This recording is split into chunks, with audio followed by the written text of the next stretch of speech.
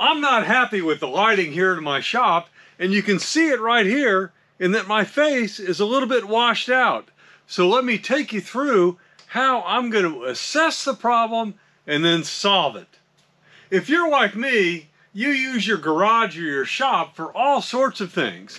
I use mine for detailed work like fly tying fishing rigs, and woodworking.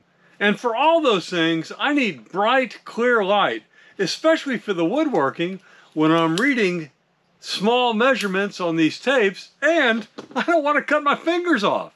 I'm motivated to solve the problem because my old fluorescent lights are starting to go, and I can hear the ballast humming on a couple of these. So I've got to replace them. Well, what are the options? Since I have to replace those fluorescent lights anyway, I wanted to look around and see what the options were to get a good quality bright light on my critical work surfaces. You know, it's kind of frustrating to have to keep using these magnifying lights right here to make it bright enough to be able to see what I'm doing, especially when I'm doing the detailed work associated with tying fishing rigs. So what I'm going to do is I'm going to measure using a light meter. I've got an app here on my smartphone that'll do that to see what my current situation is, and then I'm going to see what the improvements are with this Cinoton High Bay LED light that is high performance. This thing pumps out 22,400 lumens, is IP65 rated, which means you could squirt it with low pressure water and it won't phase it. It's safety certified by UL, ETL, and DLC, so I know it's a good choice. It comes with the plug-in, which is the same I've got on my current lighting. It also has a safety strap if you feel like you need that wherever you're gonna put it in. But anyway, let's measure my current situation, and then we'll measure the improvement, I hope, that this LED light will provide. Using my light meter, I'm showing 1500 lux coming from the LED lights. Let's go check the fluorescence. Under the fluorescence, over here where my fingers might get cut off, I'm only getting 680 lux.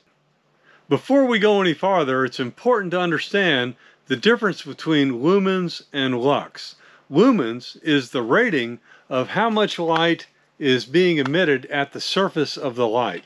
Lux takes into account the distance that that light source is from your working surface. So lux is the critical measurement because you're not going to be working right here next to the light. I'm going to go ahead and install this where my fluorescents are, and we'll see the difference, and I hope it's startling. Installing this is simple as hanging it up. I'm not going to use the safety strap, so I just wrapped it around the hook.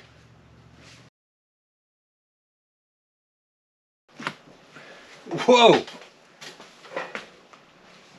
That is a dramatic difference.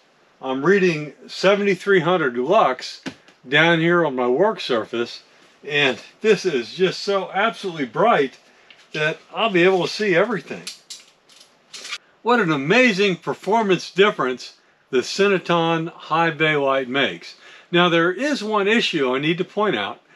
Cinoton recommends that these be installed at 14 feet of height, and the height in my shop here is only 8 feet to the ceiling. So I do notice I get some glare on my glasses where the light is reflecting off the bottom of my frame. Solution to that is simple. I'll just wear a hat, shade my glasses, and everything is good. So what's your perspective on this? Have you used these brilliant high bay lights in your own shop? What are the pros and cons you see? Throw them down there in the comments. I'll appreciate it. Thanks.